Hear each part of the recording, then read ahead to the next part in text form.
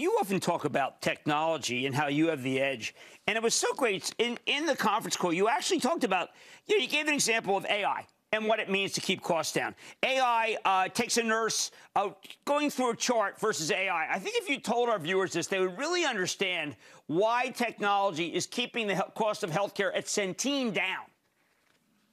Sure. Well, the example I used was it takes a nurse on average 18 minutes to go through a chart to pre-authorize things. We're using AI. We are able to do that same process with the algorithms we've developed in 1 second. Faster than the doctor can type in the request, we can say yes. And we're saying about 67 to about 2/3 of all requests are approved. Those that are not approved, we have a person look at, so we don't depend just on AI. But it's just putting the nurses to work in things they like to do instead of the monotonous chart reviews. Don't miss a second of Mad Money. Follow @JimCramer on Twitter. Have a question? Tweet Kramer. #MadTweets.